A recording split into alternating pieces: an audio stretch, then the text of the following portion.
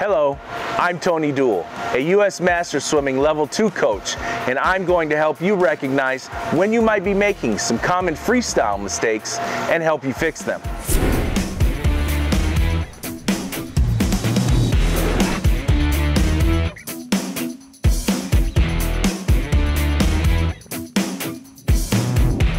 Body rotation in freestyle is important, but over-rotating creates drag, throws off your timing and rhythm, and can cause your legs to compensate for the imbalance by separating or splaying. Your energy begins to go sideways instead of forward, which slows you down. Directing your energy forward reduces drag and allows for more speed and efficiency.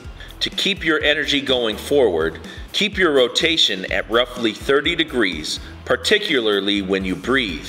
Because you're turning your head to breathe, over-rotating can occur. One element that helps control rotation is the entry of your hands, which should enter directly in front of your shoulders instead of crossing over your center line. Also, learn to rotate your shoulders, hips, and ankles as one unit, stretching from your fingertips to your toes as you rotate. Use the belly button check to measure your rotation. That involves swimming down the center line of your lane and keeping your belly button from traveling much outside that wide center line, especially when you rotate to breathe. Finally, mentally connecting your armpit and hip on the same side and concentrating on shifting your weight from one armpit and hip to the other can also help curb over-rotation. Lifting the top of your head to breathe in freestyle pushes your hips down and throws off your alignment. That creates drag, which eats up energy and can also affect your ability to get a good breath of air without swallowing water. Think of your head turning like you turn a doorknob. Turn only about a quarter of a turn. Your head creates a trough or bow wave when moving through the water, which is where you find your window to breathe. Your eyes look straight out to the side or just slightly backward, but never ahead of you. The arm lead balance drill can help you find the correct way to breathe.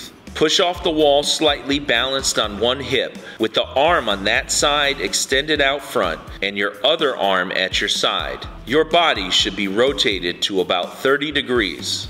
You should look at the bottom of the pool until you breathe. When you need to breathe, push your extended arm out even farther and rotate your head and body that quarter turn. Take your breath and immediately return to the same position and continue the length in this fashion. Remember to look out to the side or slightly backward, not forward, when you breathe. If you swim freestyle breathing to both sides, do this drill to both sides. Dropping your lead arm or shoulder is a key factor in over-rotating and can lead to early fatigue in freestyle. If you allow your arm or shoulder to drop, you'll quickly find yourself off balance, which causes you to rotate even more for air. This also impacts your ability to get a good pull from that arm because it drops too deep to achieve a good catch. When you breathe, keep your lead arm extended out in front of you as a stabilizing force. Focus on what the lead arm is doing by connecting two body parts in your mind, your chin and the fingertips of your lead arm.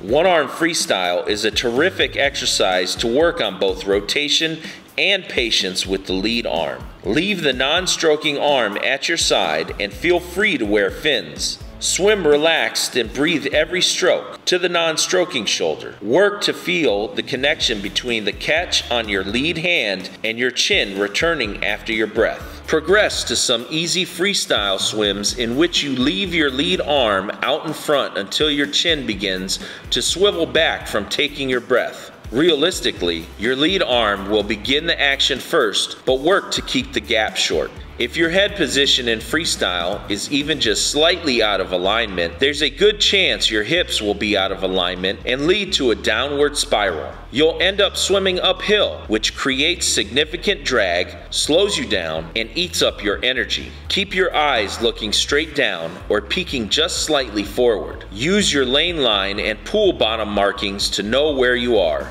If others are in the lane with you, peek your eyes to find them instead of lifting your head. I hope this video will help you spot mistakes in your freestyle that you might be making.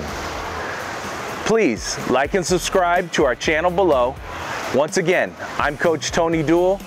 Thank you for watching.